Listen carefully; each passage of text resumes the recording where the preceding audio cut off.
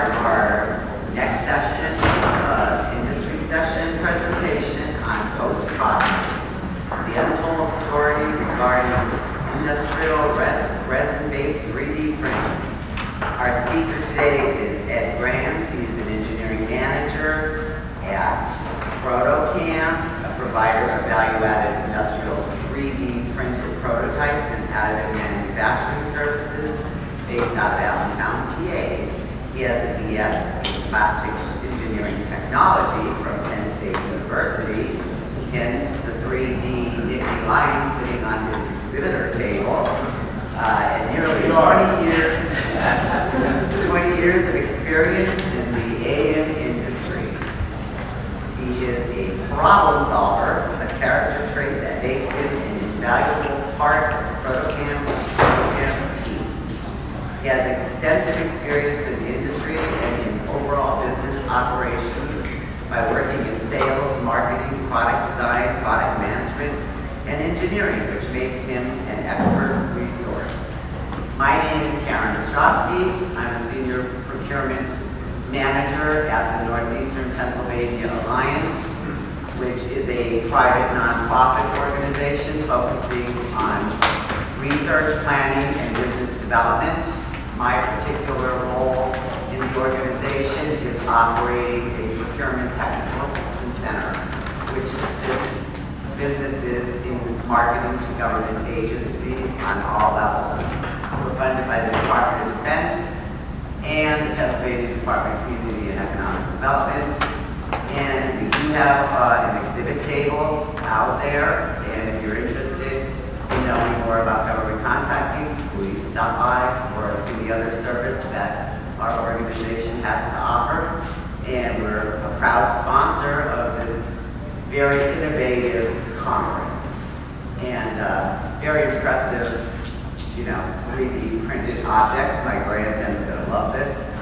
I have met so many inspiring people, especially the graduates coming out of, the universities that are becoming budding entrepreneurs in this industry. And it's just so inspiring to me, and I just wish them the best of luck and hope that they're successful and can find the niche in this market. And without any further ado, I will introduce Ed.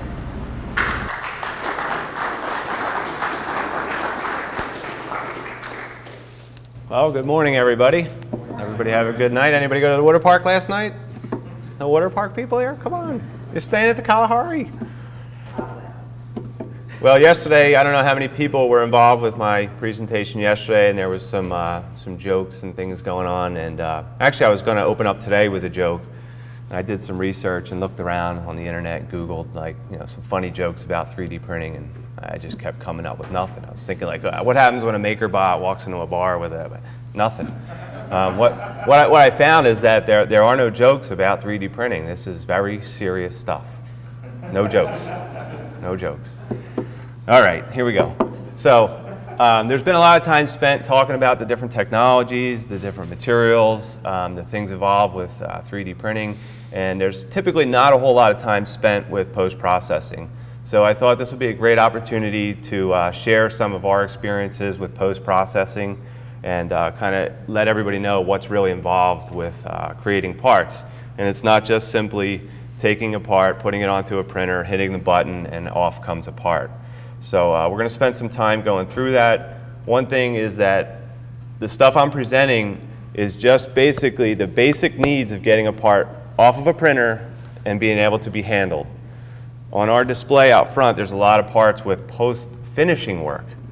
Painting, plating, all different sorts of things. None of this is even touching that type of work. This is just basic needs, what you need to do, and how you have to handle parts. So here we go. Again, for those of you who weren't here yesterday, Protocam is an industrial 3D printing service bureau. We're in Allentown, just an hour south of here. This is our facility.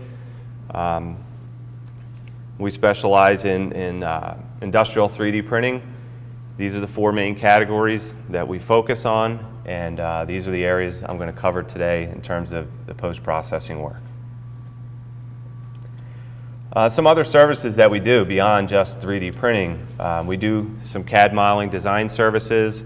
We also have some light reverse engineering, laser scanning. We have a big RTV molding department, like Bob talked this morning. That was a big part of the industry, and we still continue to do that. It's a good portion of our business, and that's why we still favor stereolithography as our method of choice. We also do wax patterns. It's a very similar process to the RTV molding. Instead of injecting urethane inside of the molds, we put wax into the mold. We have wax casters, we have Renishaw vacuum casters, a lot of different equipment dedicated to that. Again, quick cast patterns, and then sand and plaster cast patterns. So I thought at this time I'd take you for a little virtual tour through Protocam. Feeling kind of like little Mr. Rogers-ish right now, but I'm not going to take my shoes off, don't worry. This is the entryway coming into our facility. This is our office space. Apparently nobody was working this day, and everybody cleaned up pretty good. There's like nothing on any desk. It's amazing. I don't know what happened. This is just as much as I could capture. There's a whole nother side over here to our office space area. You know, some of our 3D printing spaces. This is our SLA room. I don't know if you can see these slides that good. I don't know if this front line of lights might be a good idea to get them off, but I'm not sure if anybody could help with that. So this is one of our printer spaces. These are two iPro 8000s. There you go. And these are large frame systems, 29.5 by 25.5 build envelopes. Again, another room, another space dedicated to our PolyJet technology. And we have some FDMs in this room as well. I did not have that picture. But then we get into our post-processing area. So you can start to take a look at what's going on there. This is a big area in our operation. This is from one end, and this would be a view from the other end, just to show what's going on in there. There's a lot of stuff going on in there, and it's important to show this, the demographics of our facility, because again, when we start talking about what's needed for post-processing, out of a 15,000 square foot facility, 5,000 of that is dedicated to office space, administrative, and the 3D printers themselves. Additional 10,000 square foot is dedicated strictly to post-processing. So that's the kind of, and this is not a scare factor or anything, trying to persuade people away from this, but again, it's just a reality to it. There is a lot that goes into post-processing. This area is, it's where the magic happens. We got a lot of wizards going on and working back there. It's kind of Harry Potter-ish. It's really cool when you go through the back doors. It's funny because when people come in and they, for the first time, they go through a tour, they look at the facility, they see the printers, they get excited. When we go through another set of doors and head back into our post-processing area, they get even more excited. I mean, their eyes open up, they go, oh my God, I didn't know all this was here, I didn't know all this was required, and it's really a big eye-opener for a lot of people. Again, I'm just going to get into some of the different technologies, and I'm going to go through the flow from start to finish, from building all the way to finished product. So again, we're going to talk first with stereolithography. I think we went over the process enough over the last 2 days, so I'm not going to bore you with that. So this is the first stage when the parts come off of a printer. When they're built, this is what they look like. They're on a platen, they have supports associated with them. The only thing missing from this is that they would be dripping wet with resin. When they come up out of that vat, they're actually dripping with resin. And that's the first phase of what has to be done. We have to take those parts, and this is a cart. This cart is literally this tall, goes out this wide, and it actually loads right into the machine. When the parts are done, they rise up out of the vat, and they sit there and drip. Now we leave them sit there and drip as long as we possibly can before we have to start the next run. Hopefully we have to get them off of there right away. But if we have the time, we allow them to sit there because in essence they're still a little bit green. They're still energized. So we want them to cure up as much as possible before we remove them. And we take the cart, we load it into the machine, pull it out. From there, it goes into these, they're called a Ramco system.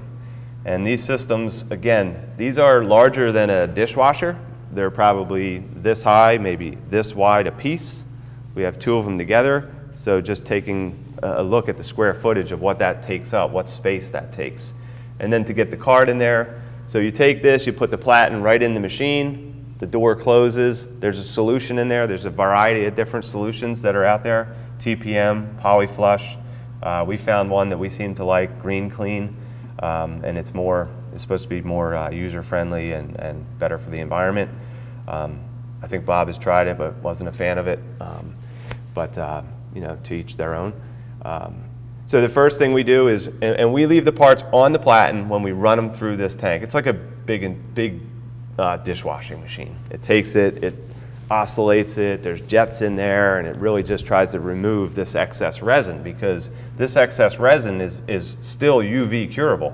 If I don't get that resin off of there, and I take these parts and I position them over by that window, and any UV light coming in will start to cure that resin. Like Bob had mentioned in his keynote, part of your part quality has a lot to do with your post-processing. If you don't get that resin off, it's still in the deep pockets. If you leave it in solution too long, it will warp thin areas. So there's a lot of things you need to be concerned about. And it's not all a standardized rule. Not every part goes into this tank for 20 minutes and it's done. If it's a big part, it may have to go longer. If it's a very small thin wall part, it may need to get out a lot sooner. We have smaller tanks with ultrasonics set up. Again, now don't get distracted by that handsome guy up there, but when the parts come off, they're the supports below that part, and they need to be removed. And that's not done by dissolving, that's not done by the wizards, that's done by people. And our shop guys spend a lot of time removing supports. This is another example of the supports. I have some physical examples up here, and you guys can take a look at them either here or at our booth later. I'll allow you, you could poke these off, you can see what this is all about. For each of the different technologies, you can play around with these. But any down-facing surface has to be supported. As the part's building, it's not just floating in midair, it's not floating on the bath of resin. It needs to be supported during the build. Through SLA, the supports are on the bottom. When you start looking at consumer level SLA systems, it's flipped. It's upside down. And the supports, well, I guess they're still on the bottom of the part, but it's upside down. And that is not to support, you know, this way we're supporting the part during the build. This way they're holding it so it doesn't fall off in the consumer level systems. So again, just some images showing, you know, us removing all the parts. Sometimes the parts are as small as the supports. The guys start working on this. I mean, they have eye loops, they have tweezers, some large parts like you've seen prior, very simple to distinguish, very easy to remove. But when you're gotten into, especially in the connector world, sometimes it's hard to differentiate what is part here, what is support here. And they are the same color because they're built at the same time in the same bath. So there's no color differentiation. So once the parts come off, we remove all of the supports. Then they have to go into a post-cure UV oven. So the parts are not fully done at this point. And what we're trying to do here is make sure that they are fully cured before they would get into a customer's hands. If, for instance, a little pocket, there was some still wet resin in there that we maybe didn't get at, couldn't find, we throw it in this oven to try to make sure everything is completely cured before it would leave our facility. This UV post-cure oven, this is probably 2 double-wide refrigerators together. That's the size of this. Because we're building platforms that are 29, you know, almost 30 inches. So that 30-inch space has to fit in that table, and then the unit past it. So again, this is a big piece of equipment. We also do a lot of work with you know, handheld UV curable stations, because for instance, the quick cast patterns, when we're creating a quick cast pattern, one thing we do is we put vents and drains in the part before it builds. And the purpose of this is that when it comes up, this has that honeycomb structure. Remember the bee? Has this honeycomb structure in there, and when it comes up, we want all that resin to run out of the part. And we want to recapture that resin. So we leave it in the machine, and we allow the resin to drain completely out of the part before we remove it. Now we have 2 holes in the part, which is bad for investment casting. They don't want to take this part, dip it into ceramic, and get ceramic inside of the pattern, or it destroys it. So now we have to fill those holes. We have to fill those vents, those drains. Sometimes we add more if it's not draining properly. So we have to go back and clean and repair this stuff. So we don't put it back in the machine to do that. We have handheld, so we're like personal SLA machines. This unit here, there's specific glues and UV curable glues that we use to fill these spaces. And we've actually taken this machine during builds where we were having build failures during the build and tried to save them. So areas as it's sweeping, we see a little delamination going on. Maybe it's a 50-hour build, we're 40 hours into it. We don't want to have to sacrifice this build. So maybe what we're going to say is, well, one area of this part's probably going to look a little ugly, but in post-processing, we'll try to fix it. So we'll pause the machine, open the doors, grab this unit, go in there, turn it on, and start just curing the resin, curing it and curing it, hoping that it adheres, and then when we restart, the next layer adheres and we have no issues. It's not the best thing in the world to have to do, and it's not something I enjoy doing at all, but hey, desperate times call for desperate measures. And then last but not least, through the SLA phase is just the hand finishing.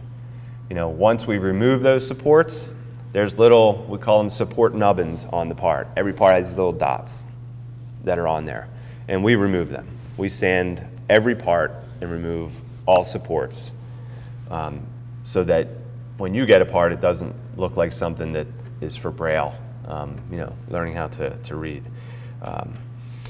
So there's a lot of handwork that goes into this. And our shop guys, we have a whole shop full of workers, and they sit there and they take the parts and try to determine where those supports were, because this guy removed them, now they go to this level, and they're sanding and finishing. So you can just get a feel for SLA, what's involved with that, all the steps taken, all the secondary equipment that goes into it. We also do a lot of seal coating, especially for quick cast patterns. Again, once we're done with them, we clear coat them with a polyurethane clear coat that seals it, just to make sure, again, any pinholes in a quick cast is detrimental to an investment cast foundry. If any slurry gets in there, it destroys it, it wastes a lot of time, a lot of processing time, and it's not a good thing. So we clear coat and seal every quick cast that leaves our facility. So we have to have the facilities to do that as well. And this is not out of a spray can. This is an automotive air gun system, 2-part system, and you know, something that really takes a lot of investment. And then typically on our standard parts, we bead blast them. So again, we have you know, an array of bead blasting equipment with different media in it. And the reason why we do this is more or less just to give parts a consistent, uniform finish. There's different finish levels that we offer. Some of our clients say, hey, I don't want any of my parts bead blasted because I really want to see the crisp edges. I really want to see the detail. I want to know what's there. And I don't want your guys going too heavy sanding, and I don't want bead blasting to round edges or do anything more to the part. Some people, that's not important to them. Just give me something that looks nice, nice consistent finish that I can present and show somebody. And 90%, well, maybe not 90. Actually, the natural finish where we don't bead blast is actually becoming more popular as we go here. So I'd say probably 60% of the parts, every one of them are bead blasted. So that's stereolithography. And like I said, I have some parts up here. You guys can take a look at it, and we can talk more about it afterwards if anybody's interested. So the next one we'll go on to is selective laser sintering. Again, the process is a powdered nylon. The laser is fusing the material together, building it one layer at a time. This is a sample of a build tray. So with all the other technologies, it's a single array. Parts are stationed in one surface area. SLS, you can stack, you can orient, you can position parts within a certain box. So you can put lots of parts in there. Now, in this view, it looks really cool. Pretty straightforward, right? There's all your parts. You got red ones, green ones, blue ones. But imagine all these parts inside of a powder cake when the build is done. You don't see any of those parts. All you see is a cake of powder. And now it's your job to break down that cake and find all of the parts. Where are they within the cake? And again, this is something that not a lot of people know about. This is something that people take for granted. Oh, I order SLS parts. Sure, make me one. That's no big deal. This gets challenging when you're dealing with parts of different sizes. What if you're dealing with a part that's only ½ an inch by ½ an inch, and you're dealing with a cake that's 30 by 30 by, where's that ½ of an inch part? So a lot of times what people do is we'll build a cage around the part. So that protects the part, and it allows us to have something more tangible that we can find. And then we just destroy the cage and throw it away, because it makes it easier to find these things. It's a scavenger hunt. They're all the same color. They're all the same, coming out of the same powder. There's no colors. There's nothing to look for other than feeling for parts. And again, before this even begins, we have to understand that when we build parts in SLS, for every hour of build time, there's an hour of cool down time. So this cake needs to be nice and cooled down before we go breaking it apart. If you take it apart too early, your parts are going to warp, distort. You can have all sorts of issues.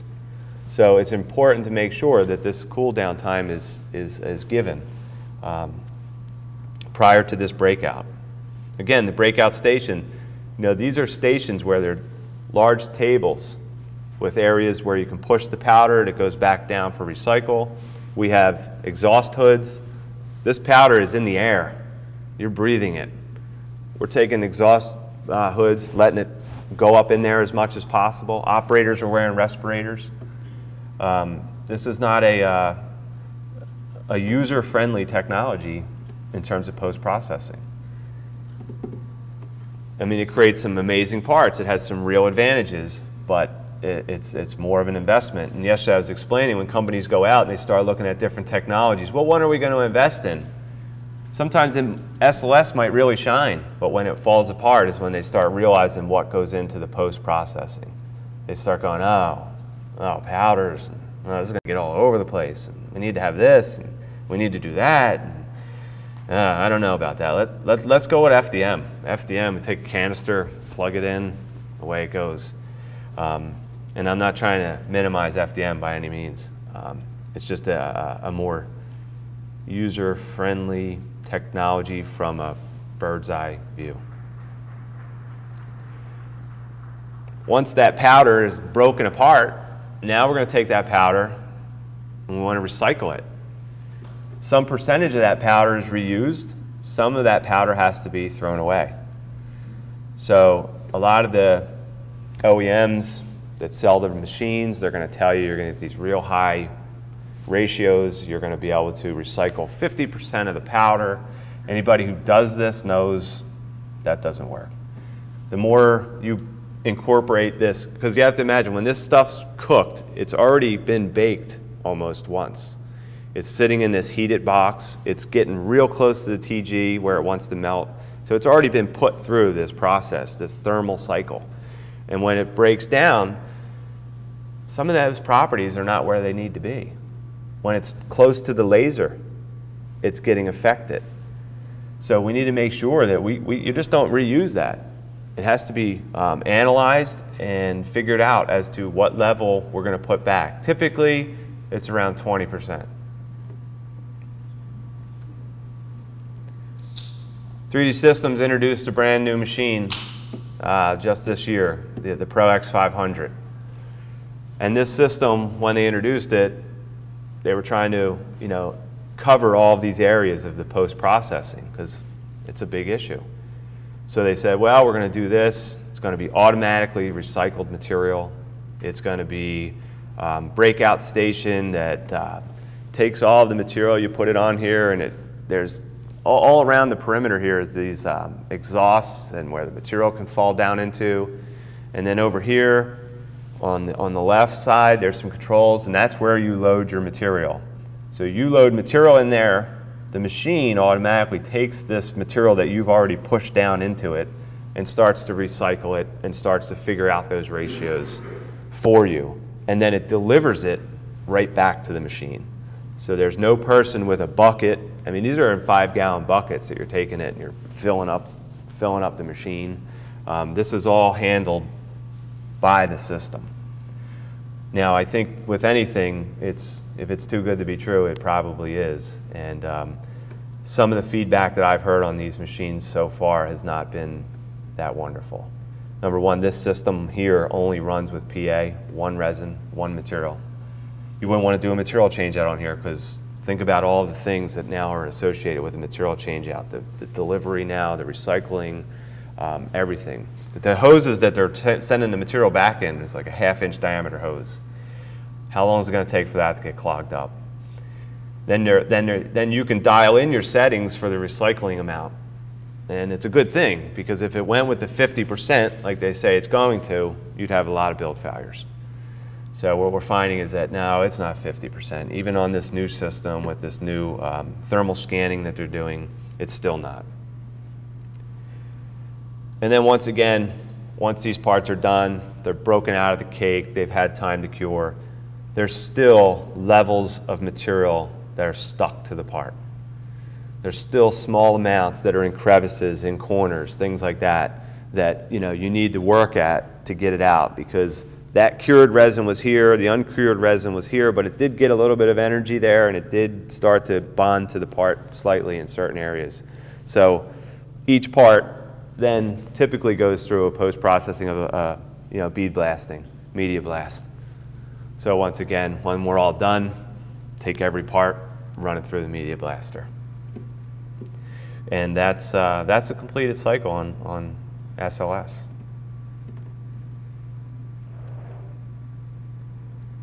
Okay, now we're going to get into FDM. So we've talked a lot about FDM over the last 2 days, fused deposition modeling.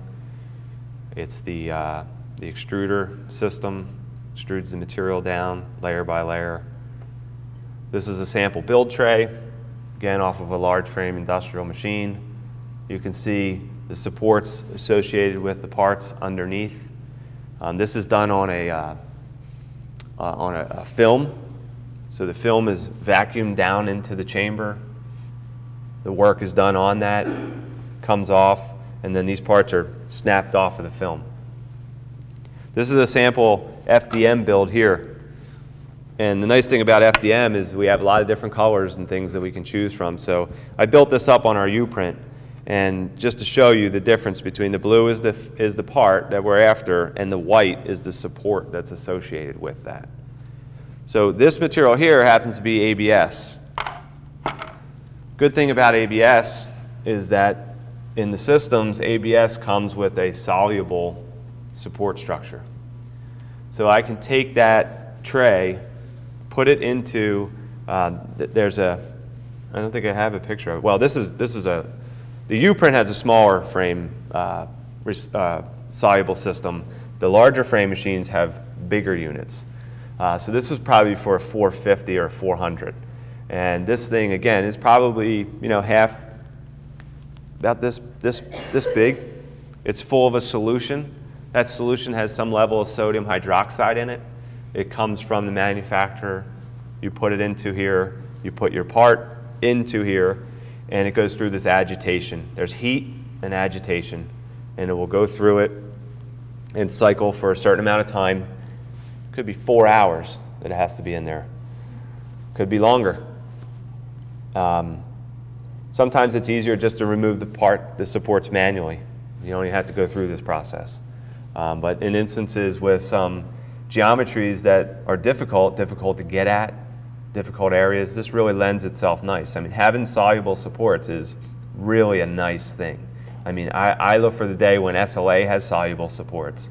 I look for the day when Polyjet has soluble supports. So and they're actually there right now.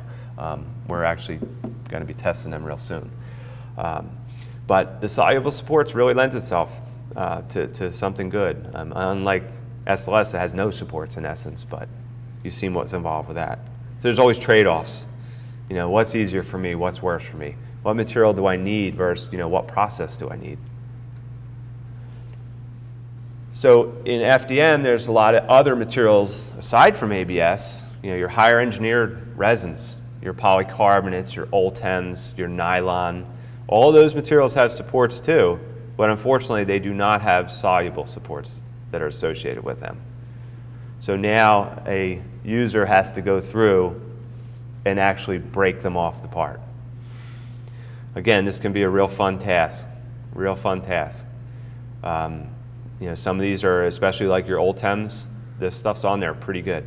It's on there pretty hard. And you know, our guys, I mean, our guys would do really good in prison because they come up, they make some tools and some stuff that you just can't imagine. I mean, there's no store to go to say, hey, I need an FDM part removal toolkit. Give me 2 of them because I just hired 2 new guys. Nope, when a new guy comes in, the old guy goes, hey, here, you need one of these. Hold on. He goes over, comes back here. You need one of these. That'll get it off real easy. So our guys are constantly with Dremel tools every time they go to a store, and we encourage them all the time. Hey, if you guys are out, you're at a hardware store, you're at Harbor Freight. I mean, we really don't like Harbor Freight because the stuff's not very good quality, but you know, wherever you are, you see something that will make your job easier, buy it. I don't care what the cost is. Well, to some degree, but buy it because there's no rules here. There's nobody to go to that says, hey, this is what you buy. You go to Stratasys, they don't have a kit, they don't have anything. They say, good luck. Yeah, this stuff's hard to get off. Good luck with that. And they send you on your way. And you know, you learn this stuff through experience. You learn the tricks of the trade. The guys in our shop, I joked around earlier by calling them wizards, but they really are. I mean, these guys are amazing at what they do.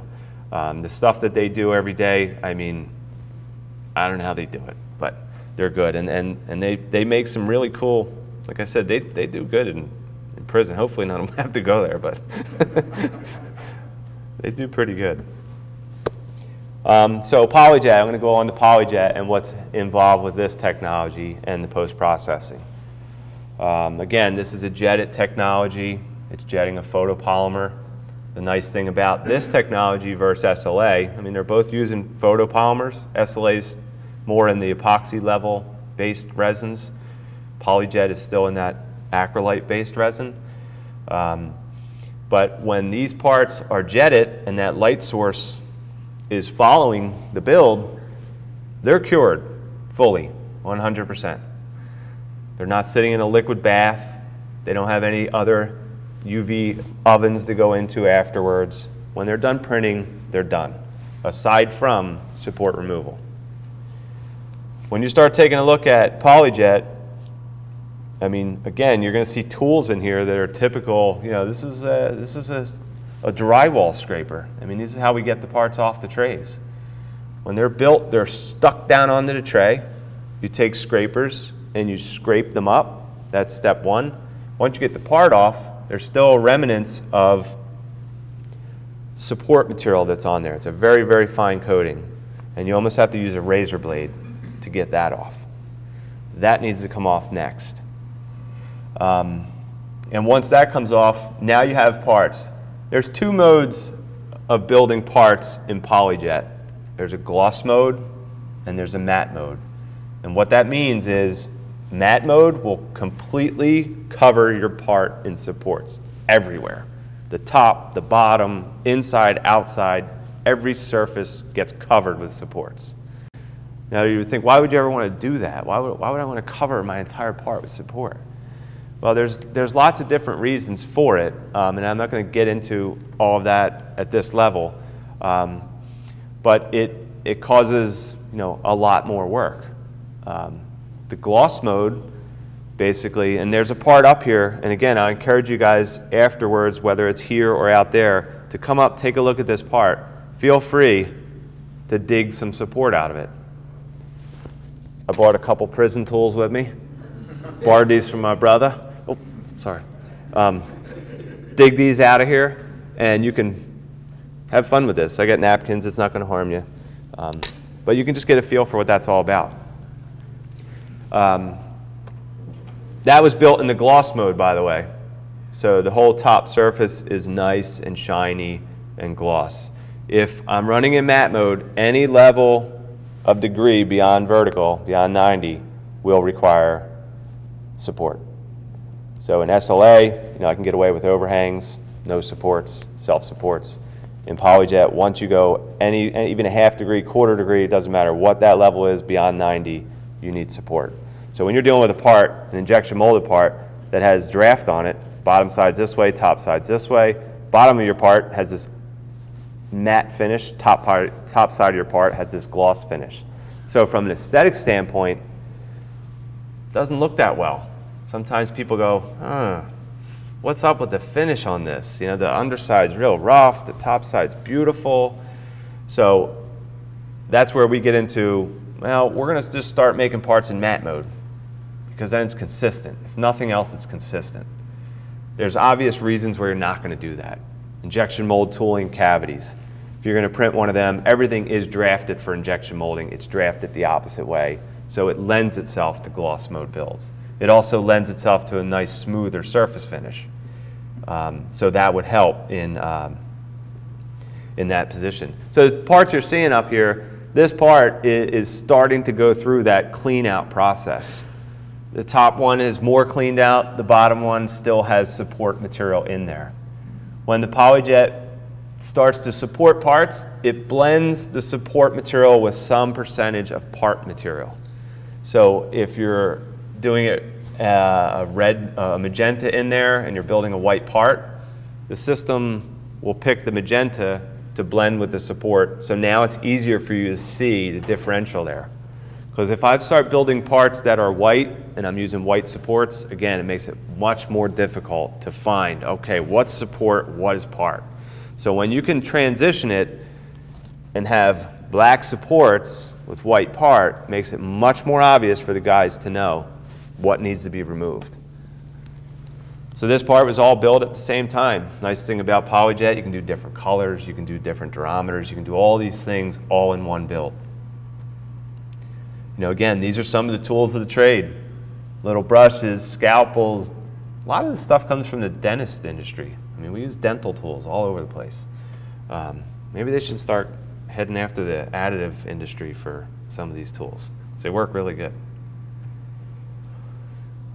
So some other steps. Once the parts come off and they have this support material on there, we try to get as much off as we can by hand. As much as we can. Dig out the big chunks, get the big portions of it removed. Once that's done, we take the parts and we put them in an ultrasonic tank. Some places don't use ultrasonics, some people just put them in a Tupperware bucket. I mean, when I went for my training up in Bellrica at Stratasys, they just had Tupperware buckets full of this solution. And again, this solution is a sodium hydroxide solution. It's not friendly stuff. It's not stuff you want to be playing around with or dealing with if you don't have to. And they had buckets of it just laying around. I wanted to get a head start on that. I wanted to use some ultrasonics. I wanted to get as much of this material off. I want to get it into an ultrasonic tank, let the ultrasonics do it work, and really penetrate and remove this material faster, especially when you're getting into deep pockets, deep cavities, areas that are difficult to get at. After it comes out of the ultrasonic tank, then it goes in, and we actually formulate our own version of the sodium hydroxide. Because we found, again, through user experience, different materials do differently with different levels of it. Some of the softer tango flexible materials clean up nicer with higher levels. Some of them do better. Again, it's one of these situations, too long, warpage, distortion, too little, not enough. So again, there's no guidelines. It says every part goes in there for 10 minutes and it's done. This is all just knowledge from experience. Once it's out of there, we go into a water bead blaster.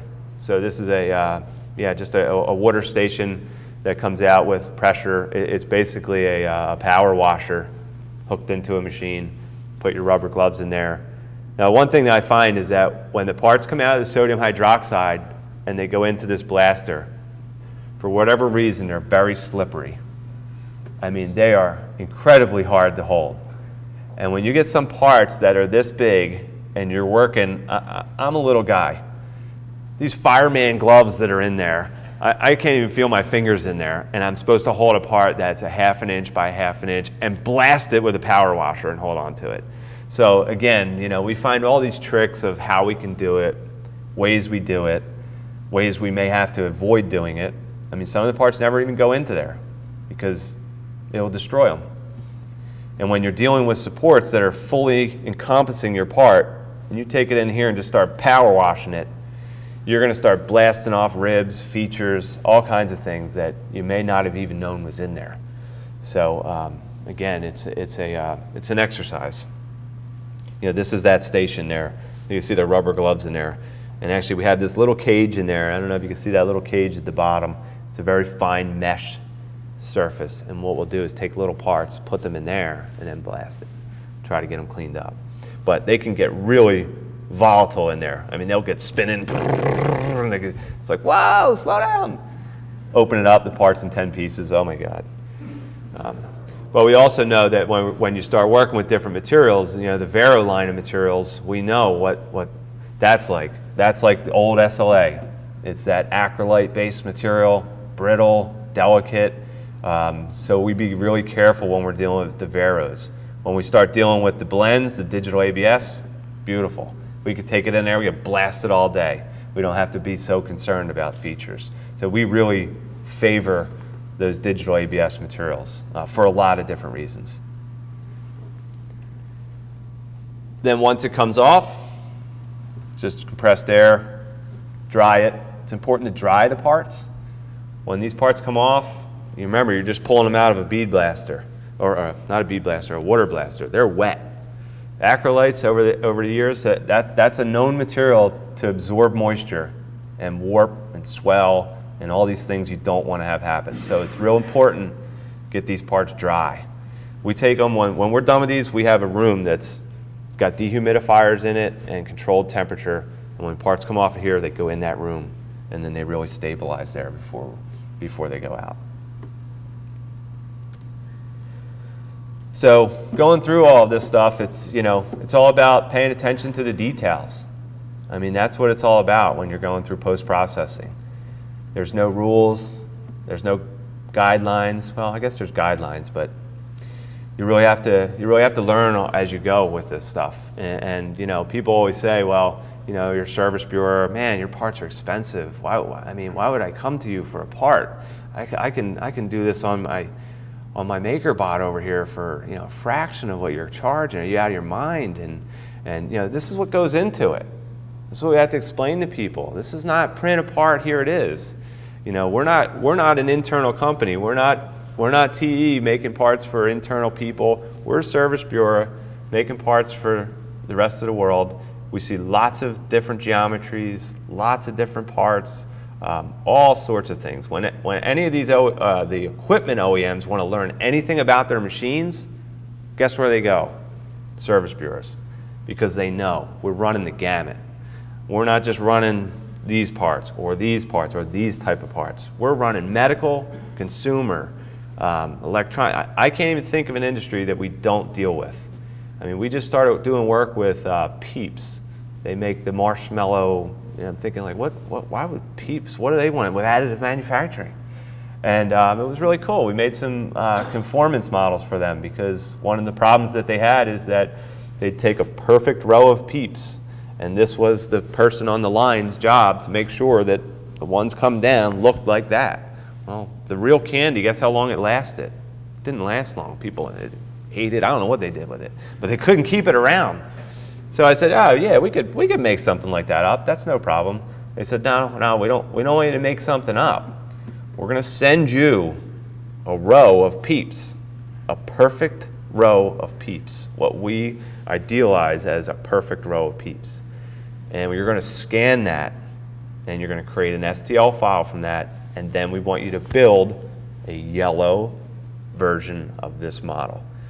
And we've decided to build it on the PolyJet, number one, because we can get the yellow. Number two, because we can build it in an elastomeric blend. So I was built it at, I think, an 80A or a 95A. So if it fell on the floor, doesn't smash, it's going to stand the test of time. And you can look at it and say, you know, now the operators can stand there and use that. So, you know, when you start thinking about additive and you start saying, where can I use this? Why, you know, I'm not in that kind of work. I could never use this. But I find that every business that I go into, no matter what it is, no matter if it's making cupcakes, no matter if it's, you know, electronics, consumer products, wherever, there is an application somewhere that you can find that utilizes this technology. That doesn't mean you need to go out and buy equipment. I mean, so please don't. Come to us. We'll make anything you want. So I'm just going to finish up here. You know, post-processing is the details behind additive manufacturing, industrial 3D printing. Excellence is in the details. Give attention to the details and excellence will come. That's kind of our mantra there. And that's all I got.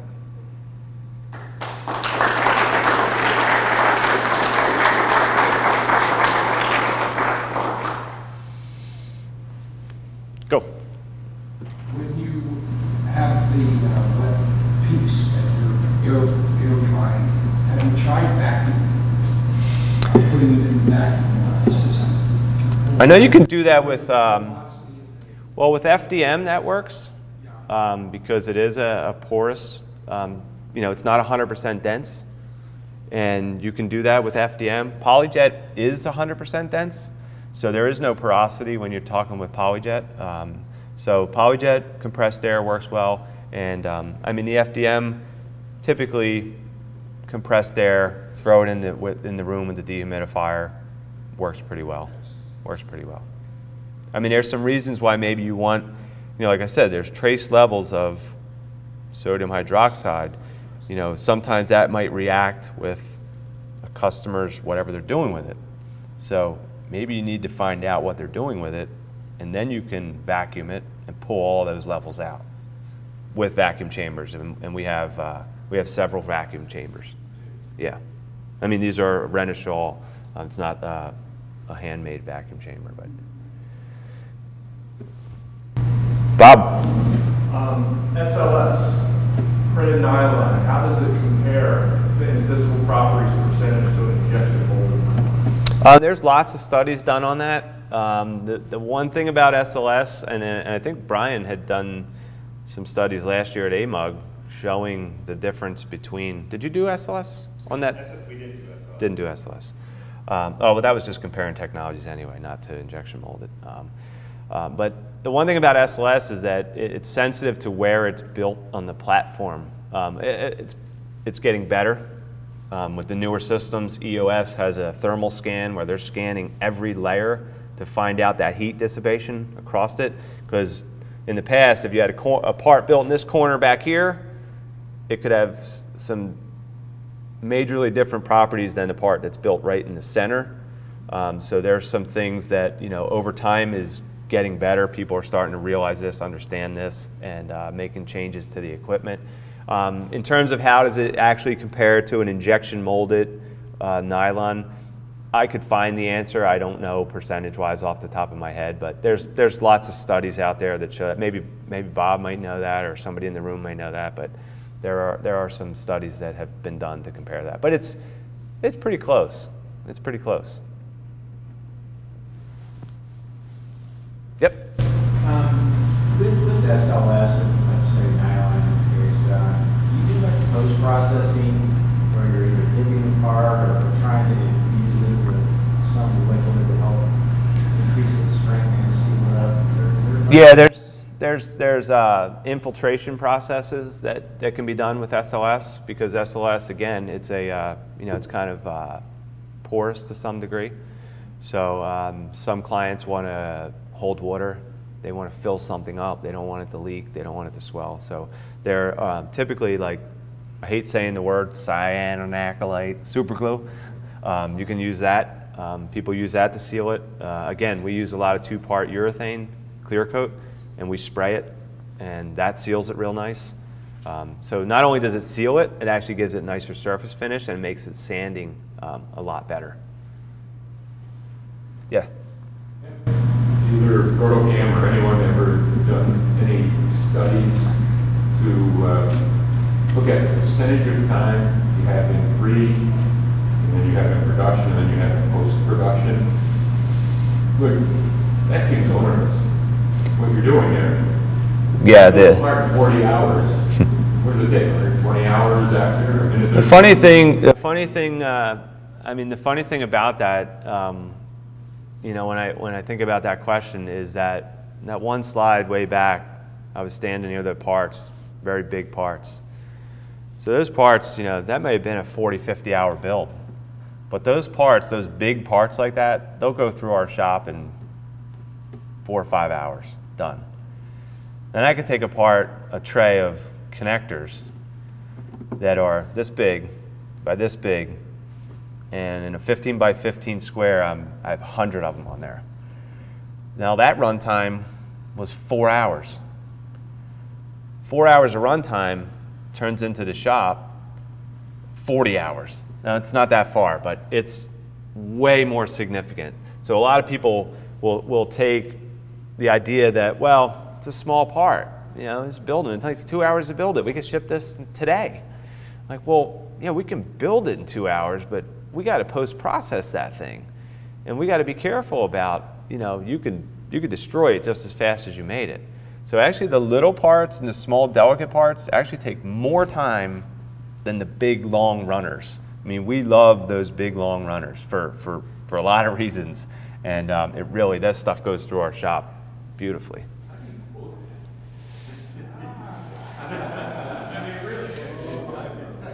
I got to bring out the Bush's Baked Beans dog. You know, that's our secret sauce. Yeah, I mean, it's just experience. You know, it's experience, and we've done things. We have algorithms. We have studies done. I mean, we worked with actually Lehigh University graduate students and done time studies, different things like that to, you know, really try to get closer. And again, you know, part of our thing is, you know, we're not Shapeways. You know, just a quick plug. We're not Shapeways. We're not Materialize. We're not giving parts away for $5 a piece. Because, I mean, everybody that, when you call Protocam, somebody answers the phone. There's no, hey, get this number for Ed. And then when they answer the phone, they're going to get you to an engineer. You do not talk to somebody who just, yeah, well, this is what we can do. You're talking to an engineer, and that engineer is giving you valuable information. Number one, we're finding out what is your requirements for this part. You know, part orientation, which again would be another great topic to cover, and the critical aspect of part orientation, because there's a lot that goes into that as well. I mean, I can give you a really cheap part. I mean, a perfect example is a pen. Everybody looks at a pen. I mean, if I lay this thing down like that and build it, I can smoke through that in an hour. I'm done. But if I stand it up, it's taken 8 hours. Well, why would I want to pay so much more for this? Why would you ever stand it up? Well, with different technologies, if I'm talking about SLA, maybe this is a needle, a hypodermic needle for a medical company, and there's a syringe and things have to go in, and the concentricity of this pen is critical to what they're trying to determine. So SLA, I'm drawing rings, one on top of the other. This is a perfectly concentric part when it's done. If I took it and built it flat, which I could do, it's going to be completely out of round. Now stuff's not fitting right. Now things are having issues. I just had this scenario with a medical company just a week ago. And they said, oh, that's way too much. Why so much? I said, well, because I built it. I've quoted this standing up, figuring you got a lot of critical fits in here. You're going to want to make sure stuff fits. Well, the purpose of what I'm doing with these, I don't really care about that. Okay, I'll lay it down. I laid it down. He got the parts. He said, hey, none of this stuff's going together. I said, I know. I thought I kind of explained that to you, but you know, you wanted it for a lot less, and get your sandpaper out and have fun. So you know, but we try to get into. I mean, we can't talk to every single customer, but we really try to get into people's heads. I mean, when we see an RFQ come over, that we look at it and we look at what they're requesting, we go, nah, this is not good. This is not good.